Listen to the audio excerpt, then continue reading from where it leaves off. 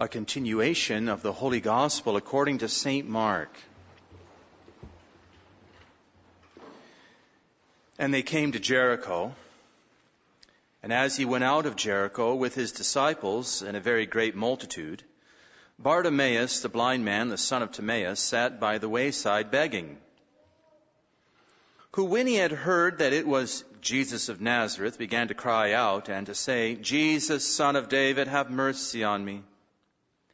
And many rebuked him, that he might hold his peace. But he cried a great deal the more, Son of David, have mercy on me. And Jesus, standing still, commanded him to be called. And they called the blind man, saying to him, Be of better comfort, arise, he calleth thee. Who, casting off his garment, leaped up and came to him. And Jesus, answering, said to him, What wilt thou that I should do to thee? And the blind man said to him, Rabboni, that I may see.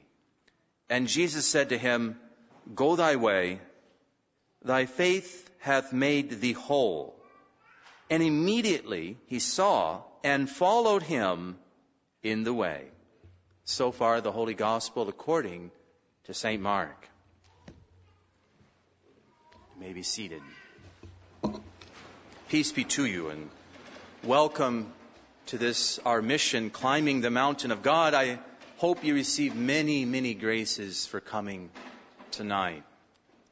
This morning at Mass, we reflected on the imagery of Dante Alighieri's Divine Comedy. This imagery that he gives us is of a valley. Then there's a pit, that's the Inferno. Then there's a mountain, the Purgatorio, that leads to paradise, Paradiso. Now, it's this model that Dante Alighieri gives us is based upon divine revelation. As we mentioned today at Mass, the book of Tobias, our Lord says through Tobias, For thou scourgest and thou savest, thou leadest down to hell, and thou bringest up again. This is important because if St. John the Baptist is to be our guide this week, which I promised you he would this morning, then he must rely only on that which is revealed from above. It's a very important point. He himself said, St. John the Baptist, this is St. John's Gospel, a man cannot receive anything unless it be given him from heaven. A man cannot receive anything unless it be given him from heaven. We also know that John came for a witness to give testimony of the light, that all men might believe through him. He was not the light, but was to give testimony to the light. We hear that at the last Gospel at every Mass. He is to give knowledge of salvation to his people, his father Zachary said under the inspiration of the Holy Ghost. He is to give knowledge of salvation to his people unto the remission of their sins, to enlighten them that sit in darkness and to shadow of death, and to direct our feet into the way of peace. So, what I'm saying is this. We are not here to give you our opinions. We're here to give you truths based solidly upon divine revelation, truths that come from above. Because as I was saying at Mass this morning, so many people looking for shortcuts and all these solutions, and ultimately they're not going to work because they don't come from above. So if we really want the true solutions that are going to solve our problems, help us find peace of soul, we need to look up. That's the solution. Now in the Gospel, we just heard about the blind man Bartimaeus. This is one of the many places in the Scriptures given to us that this mountain theme is on display. Dante captures it. It's here. It's in this gospel I read today. Here's some considerations. What is this way that Jesus was going? It said he was on his way. What's this road? Well, the next verse of the gospel tells us. So what I read to you today was at the very end of the 10th chapter of St. Mark's Gospel. Now go to the beginning of the 11th chapter. This is what you'll read. And when they were drawing near to Jerusalem and to Bethania at the Mount of Olives, he sendeth two of his disciples and said to them, Go into the village that is over against you, and immediately on coming in thither, you shall find a colt upon which no man has yet sat. Loose him and bring him. Do you recognize that? Of course you do. This Palm Sunday. So he's down in the valley. He's up on the top of the mountain all of a sudden at Jerusalem. So we see that our Lord is heading to his passion. That is the way. His passion, death, and resurrection. This is his exodus out of the world that he discussed with Moses and Elias on Mount Tabor at the Transfiguration. This is the goal of our Lord. This is the way. Yet this gospel, the one I read to you, has him starting this fate-filled journey at Jericho. Now let's think about this. What's this Jericho place? This is the ancient city of Jericho. Did you know it's the lowest city in the world? It's the lowest city in the world. Something like 900 feet below sea level. Now Jerusalem is something like 3,500 feet up the mountain. So he started out below sea level. And the path is not an easy one. Often there are robbers lurking around. It's got these little nooks and crannies and all kinds of places where people can hide. So if you recall the parable of the Good Samaritan, if you remember, that parable has a man starting in Jerusalem and he's going down to Jericho. And what happens to him? Well, he's waylaid by robbers, which symbolize the demons. Okay, so it's a dangerous road. And he was going down. And that's what happens when you have no guide. He was alone. The man was by himself. Now, it seems clear to me that this gospel imagery gives us an easy way to view Christ's work of redemption and salvation. It's all there. We can understand many things from this image that is in keeping with how God made things. Now, let's just give a few historical examples so that you can see what I'm saying. Okay. Now, in speaking to Abraham, God called himself El Shaddai. That means God of the mountain. El Shaddai. Where did Abraham often meet with God? On a mountain. Abraham nearly sacrificed his son on Mount Moriah, son Isaac. He interceded for Sodom and Gomorrah from a mountain height. Then there was Moses on Mount Sinai. Moses died on Mount Nebo. Saint Elias performed his miracles and saw the prefigurement of Our Lady in the cloud while on Mount Carmel. He then had his most intimate meeting with God on Mount Horeb. The temple was built on Mount Zion. We heard today that our Lord went on the mountain with his disciples and he fled to the mountain to pray. He preached his greatest sermon from a mountain. He discussed his exodus from the world on Mount Tabor, and he died on Mount Calvary. We know the third part of the secret of Fatima, the part that was revealed to us, is about a mountain with a cross on top. Why does God use this mountain imagery? It's very simple. One of the first requirements for eternal life is knowing up from down. It's so simple. Once again, I'm going to repeat this. This is one of those lines, you got to get your marker out and mark this one. Highlight it. One of the first requirements for eternal life is knowing up from down. Believe me, that's big. That's a tall order for people today. Because people today don't believe there's an up and a down. This is a problem. Well, these basic orientations immediately evident to our senses regulate everything that we believe, everything that exists. Our Lord Jesus Christ, does he not speak of the Son of Man descending from heaven and ascending back up to heaven?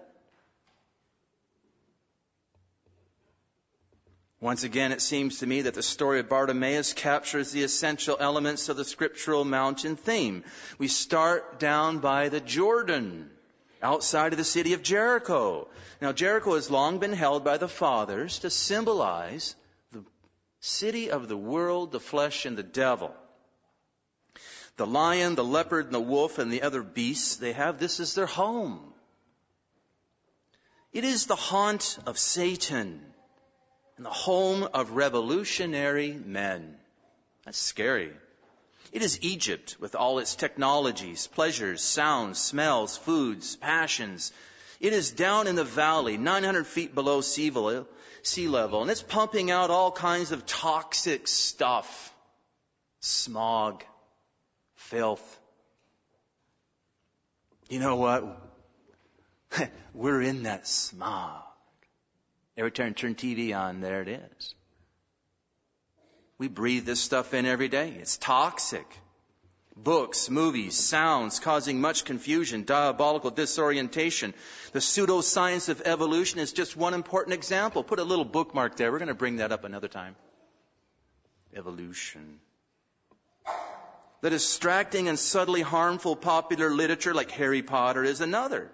Yoga, Reiki, the nihilists, the relativists, the hedonists, the naturalists, the spiritualists, the New Agers, they all find their home down there. And they don't get along with each other so much, but you know what? They all agree on one thing. Don't go up that mountain and don't look up.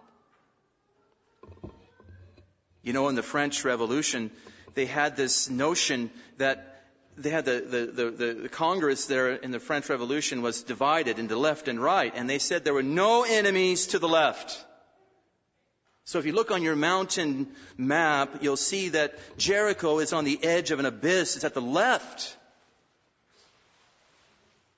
The inferno, that pit or lake of burning fire that the little children at Fatima, they saw, the earth opened up and it was down there.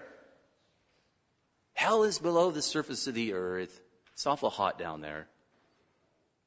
It's a burning lake of fire, and it's in the center of the earth. And the souls that are unwilling to leave the city, they die in it, and they slide into the abyss, so that at one end of our picture, once again, in the left side, this is where all those people dwell.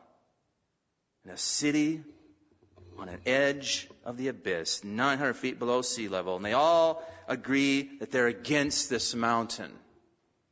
And that's how they can exist in the city together. Now, this is where mankind starts out. How did we get down there?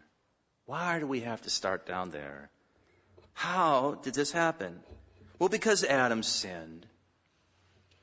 He left Jerusalem, the city of God on the mountain, and went down to Jericho. If you don't know that parable of the Good Samaritan, that's about Adam. He's the man that left Jerusalem and went down to Jericho. He went down to Jericho.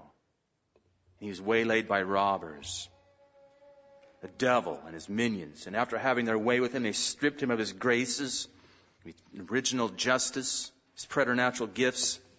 And he was thrown into a ditch, and that ditch was the deepest valley in the world. In other words, when he fell from grace due to original sin, he didn't just fall down to the level of nature. That would be sea level. No, he fell below nature. This is the scary part about man. We can fall below nature. This has scared the philosophers all the way from the very beginning. That man can fall that far. In other words, Adam and his children would suffer from many effects of sin that made them worse than animals. How can I say that? Animals have no malice. We do. We can be malicious. That's frightening. You ever run up against a malicious will? Exorcists do all the time. It's one of the most frightening experiences. It's like hitting a brick wall. Well, the Good Samaritan came along. That's Jesus Christ. And he provided the remedy, a way back up the mountain. A way back into the heavenly city of God, the New Jerusalem. We have the inn, which is the church. He brings fallen Adam to the church. So nearby the city of Jericho is the Jordan River. Through its waters we leave behind Jericho.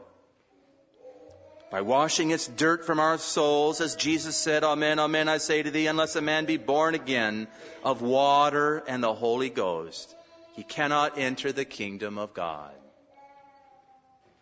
So he must be born from above, from water pouring over his body, the cleanse his soul. So in the story, Bartimaeus has left the worldly city but knows not where to go. He is blind. He can only sit there outside the city. Then he is moved by God to ask for his sight, which symbolizes baptism, wherein the faith is given to his soul. So the fathers of the church identify what happens to Bartimaeus as baptism. It's a symbol of baptism, the effect of baptism. This is redemption. This is what redemption is. Once we have faith, then we see the top of the mountain as Dante had seen it, bathed in light. Redemption gives us faith, hope, and charity. Now we know there's a mountain. Now we can look up. Now we can see the mountain bathed in light, and we know where to go. So after our redemption, after this cleansing, we must work out our salvation, which is the fullness of redemption. Salvation and redemption are not the same. The Protestants fall into that error. They think they are. So we ask ourselves, are you saved? And you should say, and I'm sure you all do, not yet. I'm on the way. Are you saved? We must climb the mountain of God to be saved, to be completely united to Christ on the cross. That's why I gave you that map. This is the thing that's going to change your life. If you look at that map, it'll all make sense what the Catholic faith is about. We must die with Christ so that we can rise with him and see God face to face. St. Paul says, Romans, you can look it up. It's chapter 6. Know you not that all we who are baptized in Christ Jesus are baptized into his death? For if we have been planted together in the likeness of his death, we shall also be in the likeness of his resurrection. St. Paul, chapter 6, Romans. What he's saying is that when you're baptized, you're down at the bottom. But when you're baptized into this reality. It's at the top. You need to make it from here to here. When you're baptized, you're obliged to get here. To make it to Calvary. This is shown in the gospel by how our Lord tells Bartimaeus to go his way. What is that way? There's only one way, and that is up. That is the direction from which he was reborn in baptism. He must follow Christ up the mountain, for he is the way, the truth, and the life. So this is what he did. The gospel says he followed him in the way. Now recall that the great multitude was with him, so we go together. We're in the church. We walk up this mountain together. It's not a one thing. It's not just me and Jesus. Another error of the Protestants. So we belong to the one holy Catholic and Apostolic Church. Now, what if Bartimaeus, he sees that this is the way in which he did, and he's following Christ, which he did, but we don't read about Bartimaeus at Calvary, do we? What happened to him? He didn't make it. He died on the way. Somewhere. So what happens when you die on the way? Well, you still have to be crucified. You still need to be crucified. It's inescapable. He still needs to make it to the summit of Calvary and to die with Christ. So let's be very clear. This is another one of those sentences you want to get your highlighter out for. And underline. Everyone must be crucified no matter what. And those who do so while still in the flesh, they become saints. They don't need to go to purgatory. This is why St. Paul repeats himself in his letter to the Galatians. They that are Christ's have crucified their flesh with the vices and concupiscences. And he says in another place, God forbid that I should glory save in the cross of our Lord Jesus Christ, by whom the world is crucified to me and I to the world. And he says, I bear in my body the marks of Jesus Christ crucified. Doesn't he say that? The stigmata. This is why Padre Pio got the stigmata. God wanted to show the world this is what it means to be united to me and to be a Catholic, to be on the cross. That's what he's saying. Now, those who resist God and do not finish the job on earth, well, they need to be crucified in purgatory for a time, but without any merit. You get no credit for it. Doesn't bring any glory to God either. But what of those who remain in Jericho? They're eternally crucified in hell. You see this? Everyone will be crucified. End of story. No exceptions. Everyone must be crucified. That's our Catholic faith. It's inescapable. Everyone will be a stigmatist. Period. All of us will bear the marks of Jesus Christ. Either eternally in hell, under their pain and shame, or eternally in heaven, to glory. So let's imitate our Lord, and let's set our faces like flint toward Jerusalem, toward Calvary, saying, "Get behind me, Satan," to anything that gets in our way. And that's hard to do, because some of those things are fun and feel good. And I want to keep them around. Once again, we need a guide. Can't direct ourselves. We'll make a mistake. So we need to get our directions straight. We need the way up, and that's the way to Calvary, the way of the cross. That's up. And up is where heaven is, the other side of the mountain, the right side. The reward of reaching the summit is heaven. Now this looking up to heaven is very much the point of God's mountain, as we learn from the shepherd children of Fatima. When they received a light of love and grace from our Blessed Mother's hands, it penetrated into the innermost intimate recesses of their souls, and they could see God in themselves and themselves in God. What happened to those little children as they looked up and saw God? It was a foretaste of heaven. Suddenly, all things in the world became vain, empty. It became to them as nothing. These are children. They matured overnight. Just think, to receive one of those graces. Blessed Mother, point those hands toward us. We need one of those graces. Well, St. Augustine famously said, "Our hearts are restless, O Lord, until they rest in Thee." So God made our hearts for Himself, and they will not find rest or satisfaction in anything other than God Himself. Let's listen to St. Therese.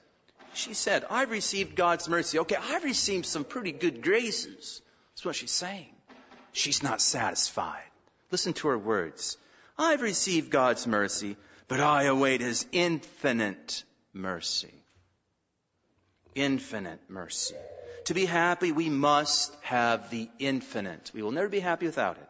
We must possess God. This is the most important thing to understand about heaven and eternal life, about the top of the mountain, about reaching heaven. We must have the infinite. We'll never be happy otherwise. It's all about God if we think about that. If it's about the infinite, we must possess God, then that means it's all about God. It's a doctrinal truth that God only finds happiness in Himself and because of Himself. God is completely happy before creation. He wasn't lonely. He's Father, Son, and Holy Ghost. He didn't need us. He does not need us, and He still doesn't need us. God's completely happy. This happiness flows from God knowing and loving Himself. The Father knows the Son knows the Father, and from this act of knowing comes forth loving. It's the Holy Ghost.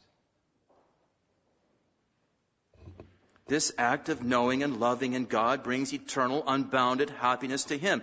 And we will only find eternal, unbounded happiness by entering into the very same act of knowing and loving in God. And this is what heaven is in its essence. Once again, it's about God. It's about knowing and loving God. Heaven is loving God with the love with which He loves Himself.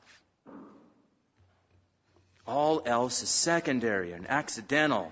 Once again, this is the most important thing to understand about heaven and eternal life. I've said it once, twice, maybe 3 times, and I'll say it again. It's all about God. Listen to a blessed. It's the Carmelite blessed. Not one action of the individual will take place there that is not ordained for the manifestation of God's glory and the glory of the whole church. End quote. Now, unfortunately, and I bring this all up for this reason, we tend to think of heaven in terms of its benefits, all the goods we will have there.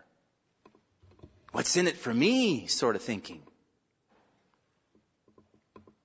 Many people, including groups like the Mormons, the Muslims, think of heaven in terms of a paradise for our bodies and our souls, banquets, fleshly pleasures, gardens, music, etc., etc. This is selfish and it smells of Jericho. It's natural, material. And I think we can fall into that pretty easy ourselves. So the essence of heaven is actually complete selflessness. In heaven is a sea of love, and you want to give everything. You don't care about yourself. You want to give all you've got. Seeing God and entering into His one act of knowing and loving, that's heaven. And all things are added unto them that arrive there, things that the human mind is incapable of conceiving. They have the Creator Himself and all creation with them. So then heaven has some lessons for us. In heaven, all the saints, and everyone in heaven is a saint, they're all turned toward God. They're all fixed on God. They all face God. They can never turn away from God. There's no good powerful enough to turn them away from the infinite good. Cannot be distracted because they're fixed in God. So you're not going to be up in heaven seeing God and then saying, just a minute, God, I got to talk to Father Gordon over here. You can't do that. You wouldn't want to do it. So if I want to talk to Father, I'll talk to Him through God. You never turn from God.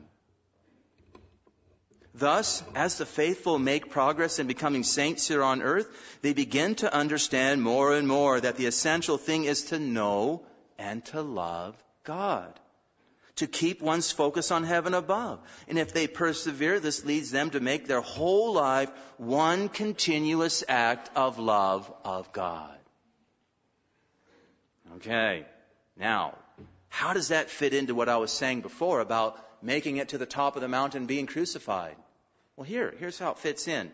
How do I show God that I love Him? By doing what He did to show us His love. Sacrifice. In this universe that He made, sacrifice is the way we show love. That's it. That's how this universe is made. This leads the faithful soul to embrace the most difficult tasks and even the most painful martyrdoms. Think about those little children at Fatima. Once again, these were children. They were willing to do unbelievable penances for their age, and even for our age.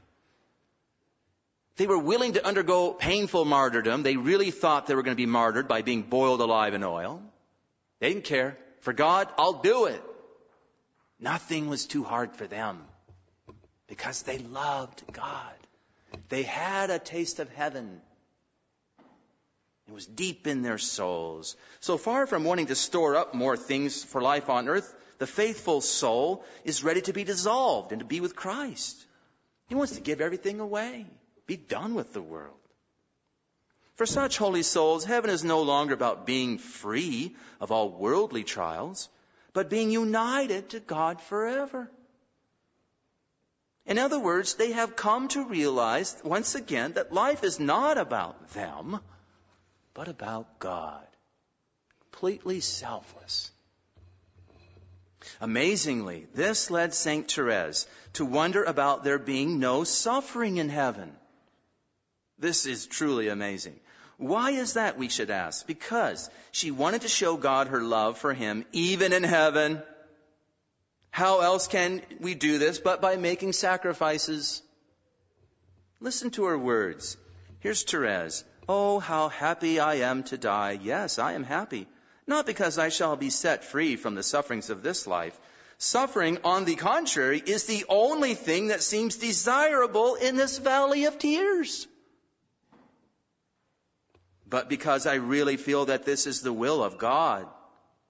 She says, if you could only look into my soul for a few moments, how surprised you would be. The thought of heavenly happiness not only doesn't cause me one bit of joy, I even wonder sometimes how it will be possible to be happy without suffering. No doubt Jesus will change my nature. Otherwise, I would regret leaving suffering and this valley of tears behind me. It is the only thought of doing God's will that fills me with joy. End quote, St. Therese. Amazing that she thought that she wouldn't be happy without being able to offer sacrifice to show love. There it is. This is our Catholic faith. Now, many saints experience these same thoughts, and we can maybe think to ourselves, we'll know when we're ready for heaven when we have those thoughts. Are we embracing suffering for the love of God? Nothing's too hard for us? We're not ready for heaven then yet, if we can't do that. But think about the paradox of it all. Those in hell. What about those people in hell? And it's populated down there. Those in hell sought to escape suffering all their lives and now live with it for all eternity. Those in heaven willingly embraced sacrifices and sufferings and wondered how it is that they could not do more of the same in heaven. When we reach this stage, we will know we are ready for heaven. Now tonight we've laid down the foundation of our mission on climbing the mountain of God. We've learned that God is a mountain God. He's El Shaddai. And that if we're going to be with Him, we must look up, we must climb to be crucified with Christ so that we will rise with Christ. To make this more real to ourselves, then I'm going to make a few considerations on how to practice and play heaven now. Do you know that? You can play heaven.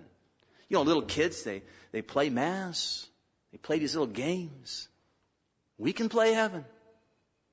And we should. So let's see what we can do about playing heaven, practicing for heaven here on earth. Now you can look at the opposite of what I'm going to tell you, and that would be preparing for hell. So you have your choice. I can either practice for hell, or I can practice and play heaven. Now in St. Matthew's Gospel, this is the first point. I'll make 5 points.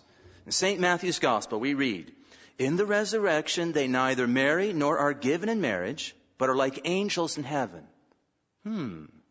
How can I practice for heaven in this way? Well, the angels do not marry, but live in one family with all the saints, with God as their father and Mary as their mother. Now this is realized perfectly, as can be done on earth, in religious life. In fact, religious are really practicing for heaven and playing heaven. That's what they do. That's our vocation, to play heaven. And this is why religious life, the revolutionary men of Jericho, they hate religious the most. So all throughout the history of a revolution, what's the first thing they want to eliminate? Religious life. You knock that playing in heaven stuff off. We don't want anybody to be following your example. And so they do everything they can to suppress religious. Get rid of religious, and you will ruin the faith of the people. Because these religious are playing heaven. Well, how do religious play heaven? Well, they take the vow of perfect chastity for the sake of the kingdom of God. Kingdom of heaven. Yet all who live chastely according to their state in life, they're practicing for heaven. So chastity is playing heaven. You get it? In the resurrection, they neither marry nor are given in marriage, but are like angels in heaven. Don't want to go to heaven? Don't want to play heaven? Fiddle around with breaking your chastity. You're inviting devils. Number 2, in heaven, all share the same reward in possessing God, and all are enriched by each other as well. Like I said, love shares all. Love wants everybody to have everything. Love empties itself of all, such that all are enriched. Once again, this is best realized in religious life, because they call nothing their own by taking a vow of poverty. Yet all of the faithful are called to live not only for themselves or this world by using their goods for God's glory and the good of the church. They can do that. We can practice for heaven even as lay folk by how? Giving alms.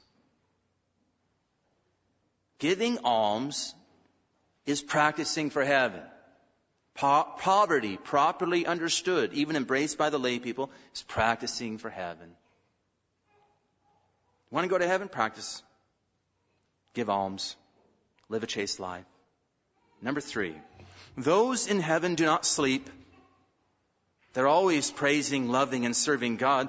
The religious is already somewhat in the next life. His occupation is to what? Contemplate divine things. That's canon law. The religious is to contemplate divine things. Seek assiduous union with God in prayer, to praise God and to build up the kingdom of heaven. This is his primary work, that of prayer. Okay, since he seeks to live the heavenly life, the religious is playing heaven, what's he do? He gets up in the middle of the night, and he gets up early in the morning. He prays all throughout the day. Because they never sleep in heaven. So praying is practicing for heaven. So you want to practice for heaven? Pray. Not just at Mass. Not just before meals. Pray. Pray frequently. Want to practice for hell? Don't pray. Number 4. Even those who have everybody in heaven doesn't have a body, right? They don't eat there. Thus, fasting, too, is a way to practice for heaven. By fighting the battle of the belly, the resurrection takes a deeper hold on our hearts. Now, this opens the heart to receive the heavenly food of light and grace, enabling us to feast upon God. So fasting is practicing for heaven. Yes, it's painful.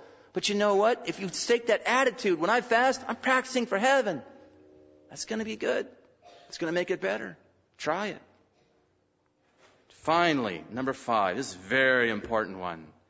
The saints in heaven are happily fixed in God, as we mentioned. They no longer make choices. Once again, this is captured in religious life by the vow of obedience. They're, as it were, nailed to the cross with Christ through obedience, the threshold of heaven. Now, we can start to put this into our own life by putting God first in all things. Is this for the glory of God? We ask ourselves. So our motto ought to be, all for Jesus with a smile. Are we doing it for the love of God? We can practice fixing our wills in God by adhering completely to the teachings of the church and all her traditional disciplines, and by obeying legitimately established authority. Once again, as we said at Mass, there is one fatherhood. There's God the Father. Then there's the Holy Father. Then there's our fathers, the bishops. Then there's the fathers of our priests. Then there's our biological fathers. And it's all one fatherhood. And they participated in that one fatherhood depending on where they are in the hierarchy. And we practice for heaven by submitting to them. Unless it be sinful. And it's never sinful to obey in the teachings of the church and her traditional disciplines. It's very traditional to obey and love your Father. That's practicing for heaven. You want to practice for hell? Spurn your Father. That smells of hell. It's horrible. Read the lives of the saints. Even if their fathers were difficult, they didn't spurn them in any way. Next, we must then, after giving ourselves to God our Father, through these fathers He's given us, submitting ourselves to God, then we submit ourselves to our neighbor, putting them before our own selves. Put our neighbor before ourselves for the love of God, and this will produce a joy that I tell you is a foretaste of heaven. Jesus first, others second, yourself last. J-O-Y. Spells joy. You can do it. By playing heaven in this way, we're seeking first the kingdom of God. We are looking up and climbing. God tells us that for such a one, he will add unto him all things, and neither eye has seen, nor ear has heard, or the mind conceived just what these wonderful things are. Thank you for listening. In the name of the Father, and of the Son, and of the Holy Ghost, amen.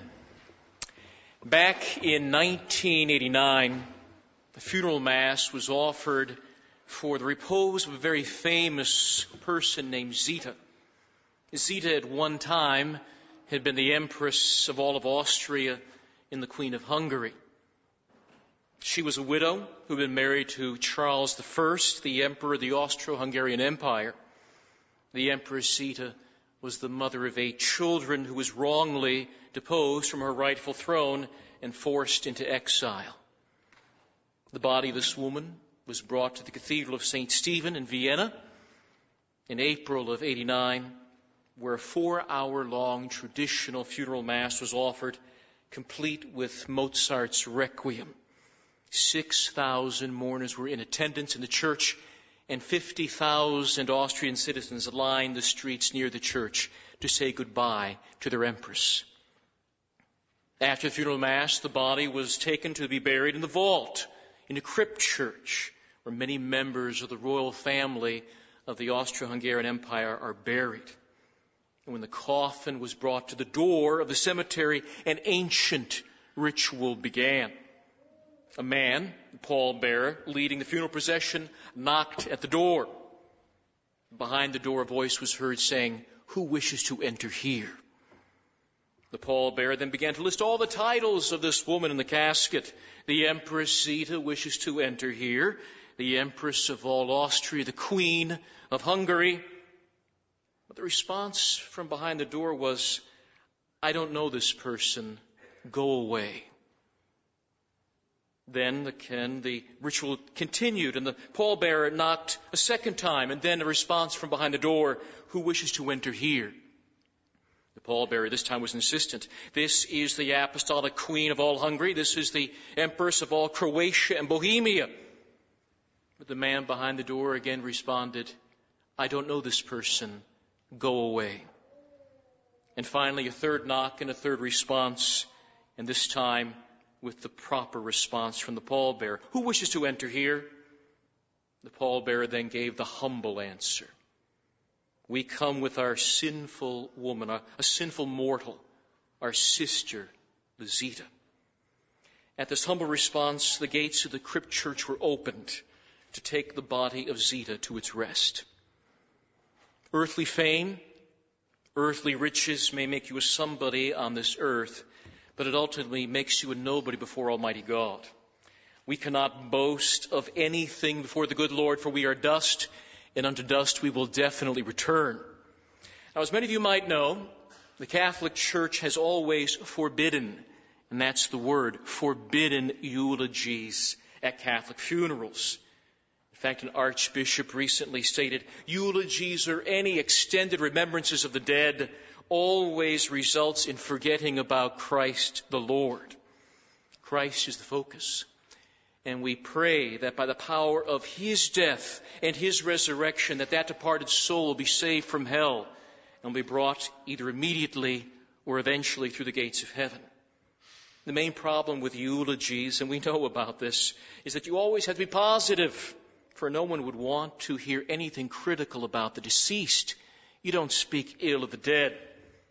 But this mandatory praise of the departed is often accompanied with the insistence that this particular deceased person is now in a very privileged place above. In addition, we constantly hear the refrain that the deceased is no longer suffering. But what do we refer to those people who are in that temporary holding cell called purgatory? They're members of the church suffering. And before they come to heaven and the church triumphant, they are enduring pains beyond human description. This canonization process at modern funerals does the faithful departed a great disservice, because most likely he is in desperate need of our prayers. outside of the glory of Almighty God, the main purpose of every funeral mass is to give comfort for the deceased. Secondarily, to give comfort to those who are left behind. Let me remind all of us gathered here this evening, including myself, that heaven and eternal life are not our natural birthright. We don't deserve eternal salvation, naturally speaking, and in pure justice, we are not owed eternal rest. Heaven is not a natural end to our life on earth, and no work of man, no human riches, no earthly fame, and no merely human deeds will give us entrance to that which is above.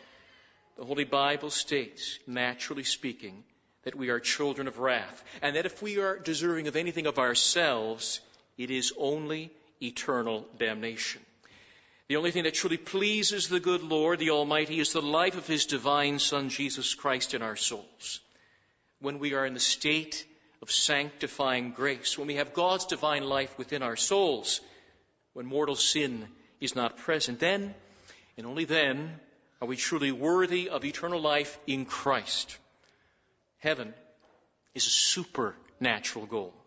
And only those with a supernatural outlook and supernatural life within them can reach that mountain peak above.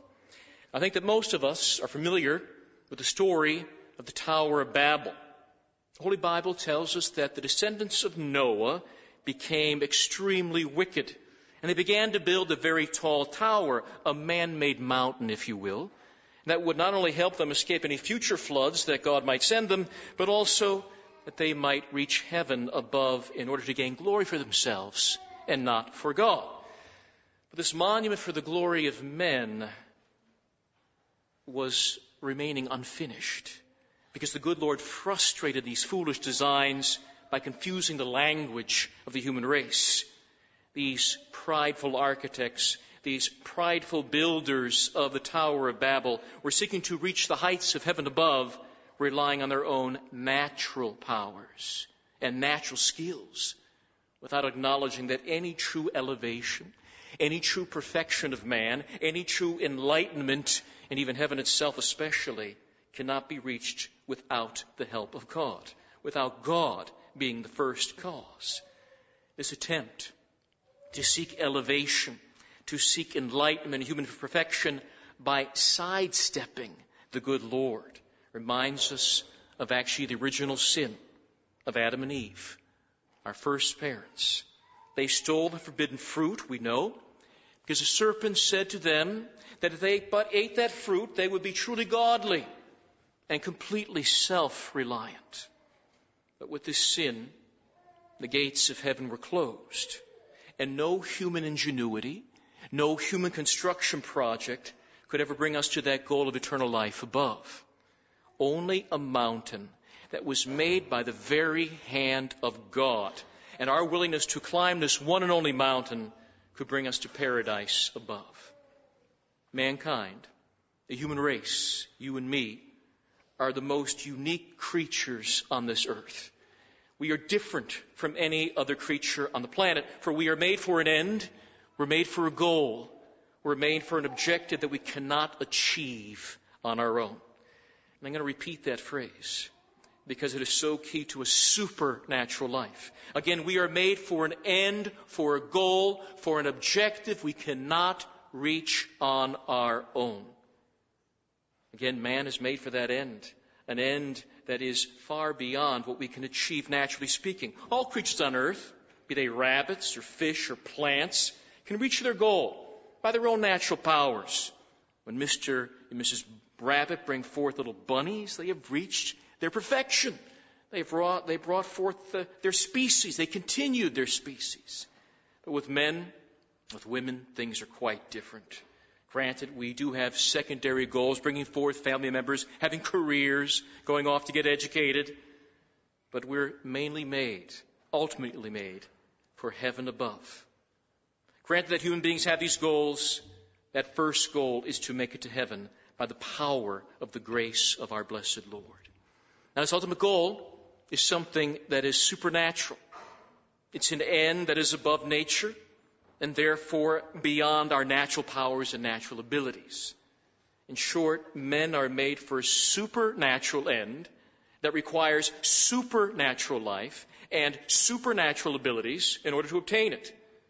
We need a special gift, a gift that comes from God only, a gift called sanctifying grace.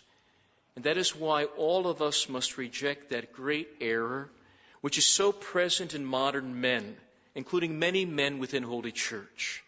That is the problem of naturalism.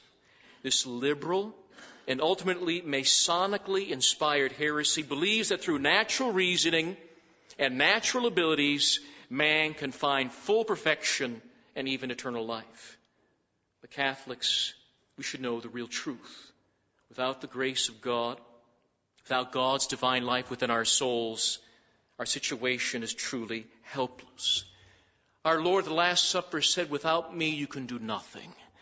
He didn't say, "Without me you can't do anything real well." He said, "Without me you can do nothing." But this hopeless situation that we have, trying to reach a goal we can't get to on our own, was taken care of at the very creation of man. Knowing that this creature, man, was made for a supernatural end, the Almighty created Adam and Eve in the state of grace, thus providing the means that they needed to arrive at that lofty goal of heaven. Now, such teachings of Christ and Holy Mother Church should cause us to think about supernatural realities, especially during parish missions, where we think often about those last things, those four last things: death, judgment, heaven, and yes, hell. At our death, we will be judged according to supernatural grounds only, not on whether we were a nice person according to the world's estimation. If we have sanctifying grace in our souls, we will be judged with mercy.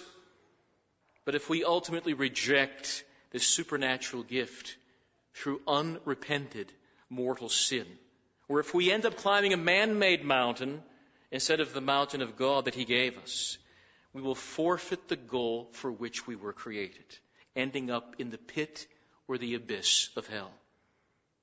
We were made for heaven, and it would be the greatest of tragedies if we failed to get there.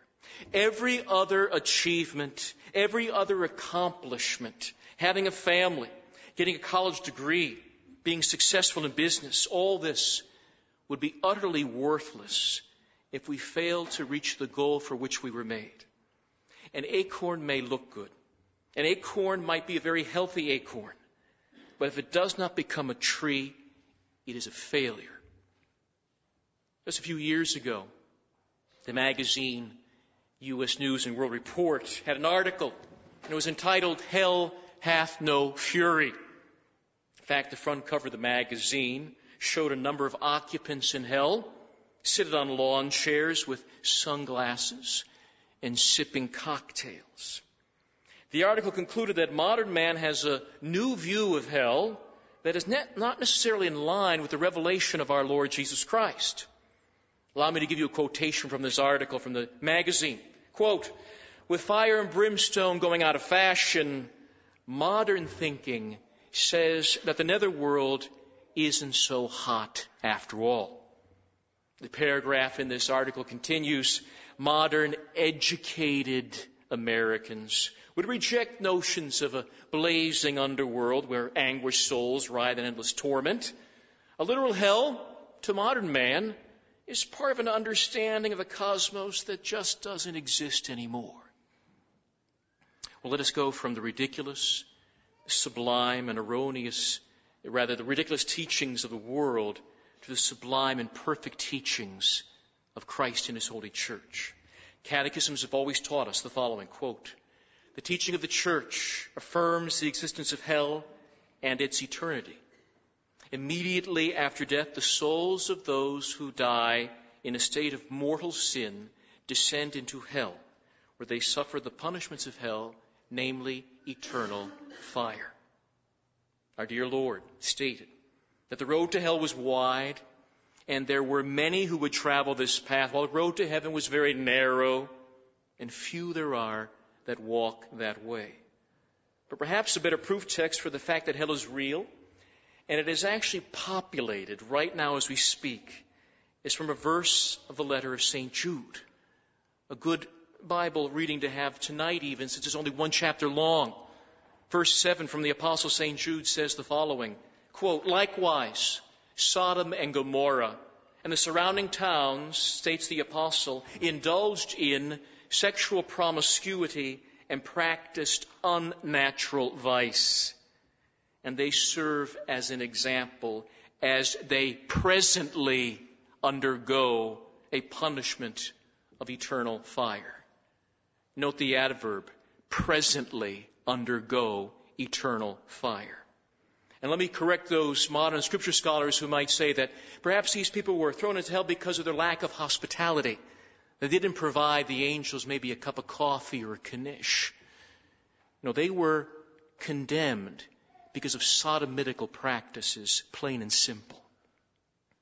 Although heaven's gates were closed after Adam's sin, the gates of hell were never closed. They were always open, but only had a one-way opening.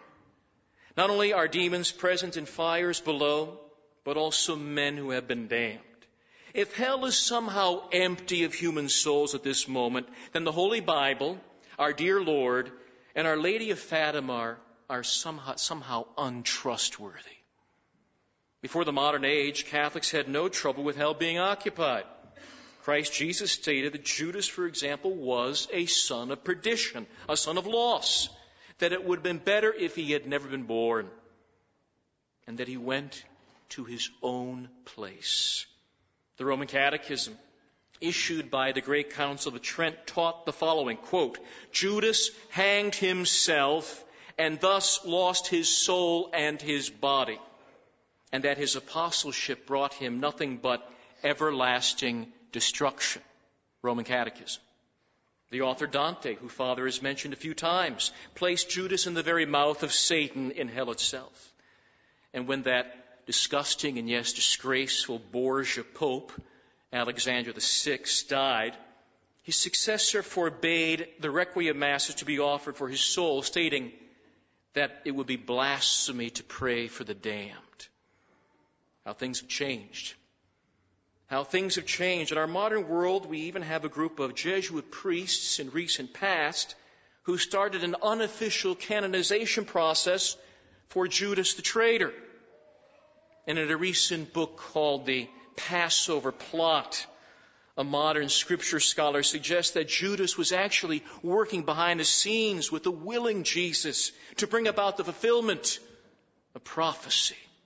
Judas then was but a loving catalyst to our salvation, making him a true disciple and a cause for our own salvation. Now, in the Holy Gospel, a man asked our dear Lord, "Will only a few people be saved?" Today, many feel that all will be saved. Universal or near universal salvation is a common belief. Dare we hope that everyone is going to heaven is a question that's asked by some. And whether there are any souls in hell or which individual souls might be in hell has not been revealed to us. Just read St. Jude's letter. Some modern theologians tell us that it's unoccupied. In a diocesan newspaper, not too long ago, in a diocesan newspaper in Kentucky, they had an edited version of the St. Michael prayer. It began this way. "St. Michael, thrust into hell Satan and all evil spirits." Not a bad beginning. But then the prayer continued in this paper. "That is, dear St. Michael, until the Lord has said enough and allows Lucifer to return home by the way of the foot of the cross, where at the feet of Jesus, Lucifer will find salvation." Again, let us go from the ridiculous, the heresy of universalism to the truth. The saints and doctors of Holy Church have a far less sanguine view of the salvation of the human race. The fathers of the Church, including Saints Irenaeus, Basil, and Cyril of Jerusalem, believe that the majority of the human race will end up below. St. Augustine admitted that many will come to heaven. The Bible says there are countless souls up there, but that the number of the saved is greatly exceeded by the number of the damned.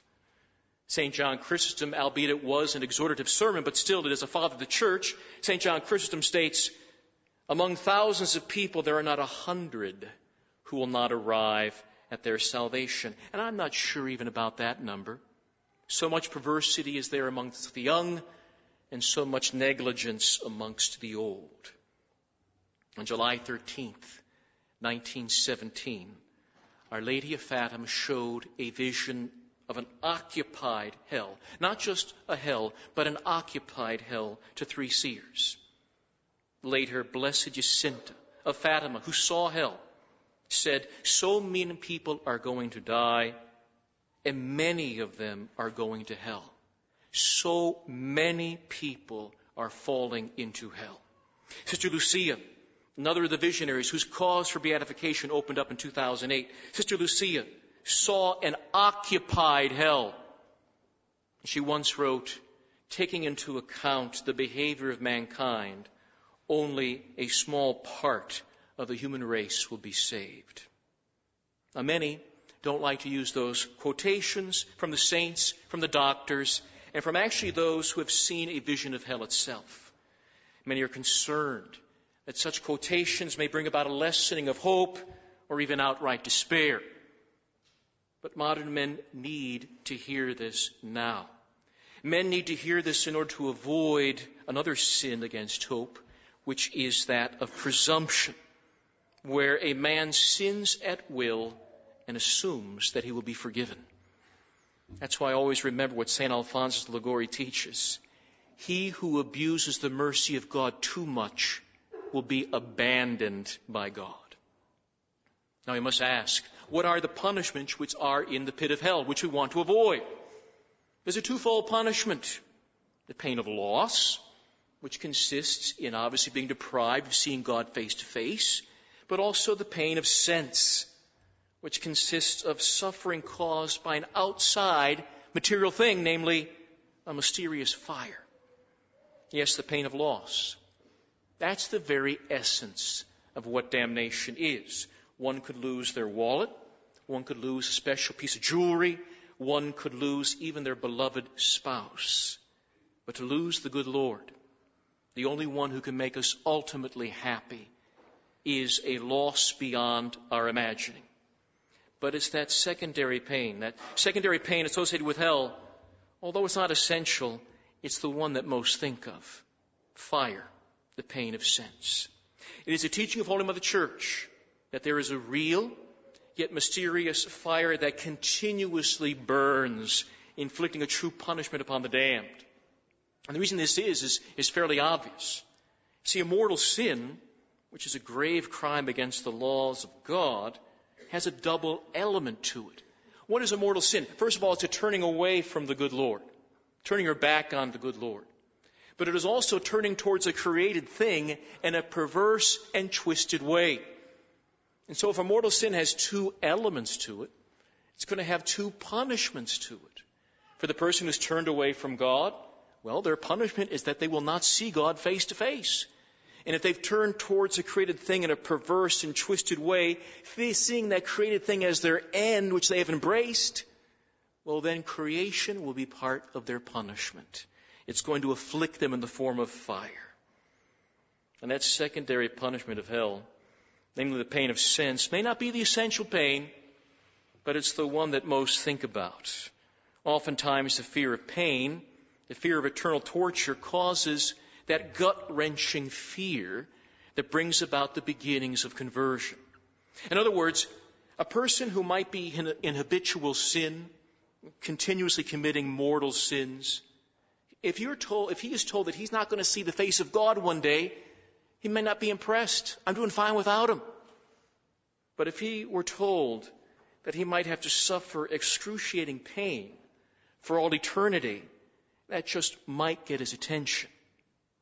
Hellfire is real. Our Lord mentions everlasting fires in the Gospels. He speaks about a fire that is not extinguished. He speaks about a furnace of fire. And who, by the way, revealed hell to us? Was it the prophet Ezekiel or one of the raging prophets of the Old Testament or St. John the Baptist even? No. Jesus Christ revealed hell. He is the one that taught this teaching, this dogma. And when he taught about hell, it is interesting, He used a pictorial. He used a picture of something the Jews would be very familiar with. He spoke about a place called Gehenna. That was what hell was. And that brought a picture to the mind of the Jews. Gehenna. You see, Gehenna in the Holy Land was a place where there was a pit. There was a constant fire going on in that pit. And there was a false god, a demon really, named Moloch. And the priests of Moloch would have a band playing around the pit. The fires would be raging. And people would come and they would offer their offering to the demon Moloch in the form of their children, sometimes newborn children. Because they were promised that if they brought their children to the god Moloch, they would receive good fortune in their life. Then the priests would take this offering of a baby and would throw that into the fires below. And that band was playing very loudly, especially at these moments of sacrifice, to cover up the screams of the young ones in order the parents would not have second thoughts. That's the image our Lord gave of hell. It is Gehenna. This was passed on then by the apostle. St. John, the beloved disciple, writes, "The godless shall have their portion in the pool burning with fire and brimstone, and they shall be tormented night and day forever and ever."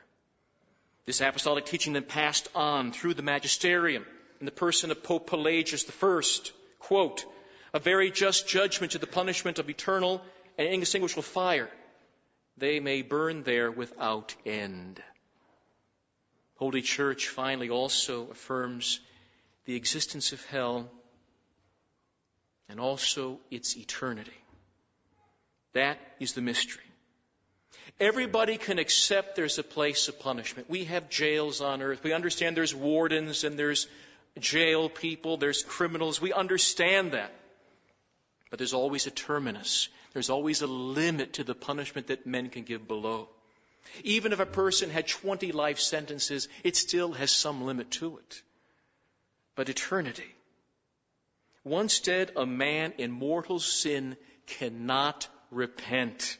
He cannot seek mercy because he's died in such a way that he has not let go of his sin and he has not embraced the God of mercy. And also this mystery of eternity, forever and ever and ever, somehow makes the penalty fit the crime. Because God, our good God, is an infinite God.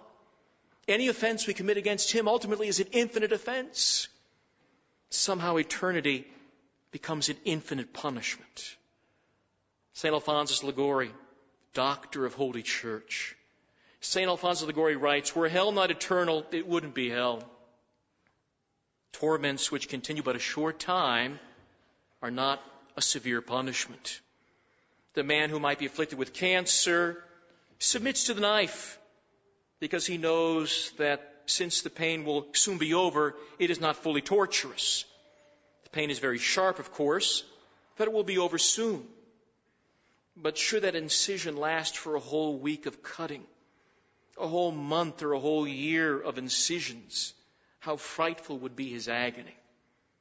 What then must hell be like, St. Alphonsus asks, where the damned are compelled and forced to suffer for all eternity?" With this in mind, one wouldn't dare commit a mortal sin if it meant being locked up in a prison for 20 years. But we're not talking about 20 years here. We're not talking about 30 years here, not even 100,000 years. We're talking about eternity. One never gets out of hell, and there is never any relief. And for those who might erroneously suggest that hell is not eternal, that somehow people eventually get out, or maybe are moved up to limbo so they probably have less pain, such erroneous teachings cast doubt on the eternity of heaven. If I can somehow get out of hell and become heavenly, once I'm in heaven, can I lose heaven and go to hell? In conclusion, a thought to keep in mind. St. John Bosco was a great teacher and patron of youth. In addition, St. John Bosco received from God Himself many, many vivid dreams regarding many things of our faith, including hell. This holy founder of the Salesians tells of a heavenly visitor who came to him one night. This heaven-sent guide told the saintly priest to follow him down a very beautiful and wide road with magnificent hedges and gorgeous flowers along each side. At first glance, this wide and beautiful road was level, was comfortable, but then it kept sloping downwards and downwards. And though it did not look that steep, St. John Bosco in his dream found himself moving ever more swiftly, almost as if he were effortlessly going down the road. The guide then brought the priest further along until they spotted many traps in the road. The traps in the ground were well concealed, and they felt like spider webs, hardly visible. Each of the traps bore an inscription: the trap of pride, the trap of disobedience, the trap of envy, impurity of body, the trap of sloth and anger, and other capital sins. And whenever an individual got caught in this web-like trap, a hideous monster would emerge and would seek to bring the victim downwards. But the holy priest also looked closely at those traps, and he found that various angels had placed knives near each trap that allowed an individual to cut himself free. The knives represented devotion to the most blessed of all sacraments, to the Blessed Virgin Mary. Other knife-like instruments that allow people to become free. These traps included reading, spiritual reading, meditation, almsgiving. And as St. John Bosco was led further and further down that road to hell, he found that the beautiful hedges, all those flowers and sun-scorched, had become sun-scorched, leafless, and dead. The sloping road was also very steep now in descent, which caused the saint to fall several times. It was almost impossible to stand erect on the road to hell. But then the holy priest spotted the very gates of hell. And above the gate of hell was the sign, the place of no reprieve. Meanwhile, St. John Bosco saw so many souls, countless individuals racing down that slope at uncontrollable speeds.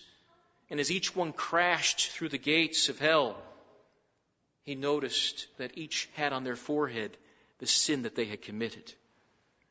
Eventually, the heavenly guide brought the holy priest through the gates of hell into an immense cave. The entire cave was glowing white at temperatures of thousands of degrees. Yet the fire did not incinerate. It didn't consume anyone. So St. John Bosco then took a few more steps into the cave and saw all these poor wretches striking at each other like mad dogs. Others were even clawing at their own faces. And at this moment, the saint saw that the ceiling in the cave became transparent for a moment, allowing the damned to look above and to see all the blessed saints in heaven. The holy priest heard screams, blasphemies against the saints from the damned as they fumed with rage. And as the ceiling once again became darkened, St. John Bosco noticed that the damned were all covered with vermin. And it should be noted that the guest, or rather the guide, that was leading St. John Bosco along, asked him before he left to touch the wall of hell. Now, mind you, it should be noted this was the very outer wall of hell, that there were thousands of walls between where he was and the actual hellfires below. The priest hesitated to touch the wall of hell, but then he did touch it. The sensation was so excruciating that the saint leapt back with a scream and found himself sitting up in bed, having awoken from his divinely sent dream. When he rose in the morning, his hand was still stinging with pain and was badly swollen. Later that week, the saint found that the skin on his palm had peeled completely off. Our God is El Shaddai, as the Bible says.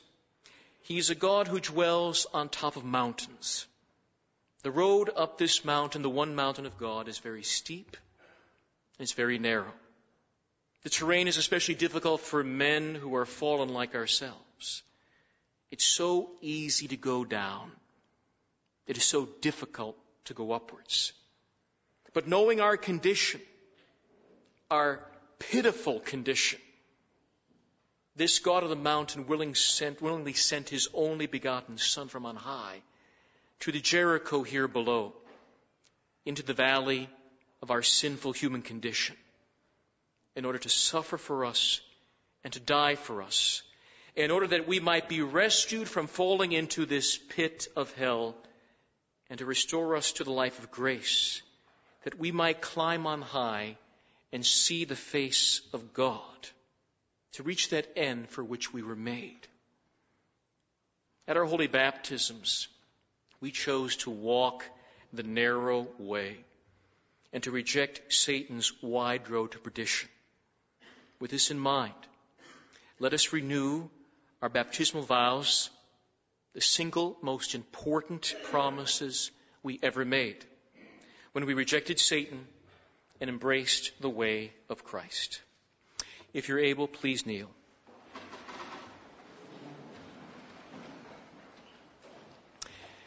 The proper response for this question, or these series of questions, is, I do renounce him. Do you renounce Satan? I do renounce him. And all his works, I do renounce him. And all his pomps, I do renounce him. The proper response for these questions is, I do believe. Do you believe in God the Father Almighty, creator of heaven and earth? I do believe.